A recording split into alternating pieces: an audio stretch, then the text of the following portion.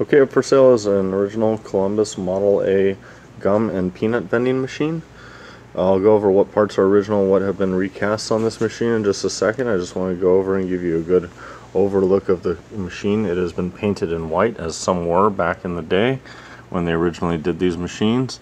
We highlighted the patented stamp with gold paint. The coin entry disc has been polished to a beautiful shine. The flap door is a recast, but it's a beautiful recast of an original. You can see the reflection of me videotaping in it right there. The base plate itself underneath is a recast from an original. It's cast out of aluminum. The lid here is cast out of aluminum. It has been recast from an original piece. Excellent condition, excellent recasts. We sell nothing but quality recasts on our machines. And when we do, we make sure the buyer knows that they are recast.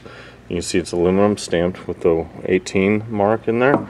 The rods are new, as are the knurled nuts, but are correct for this globe and this machine. Machine works beautifully, has a new decal in the original globe. It says quality chewing gum, kind to the breath. Insert 1 penny, then pull lever. So what you gotta do is take a penny, stick it in the slot right there, and pull from back to front and release, and it goes back into position.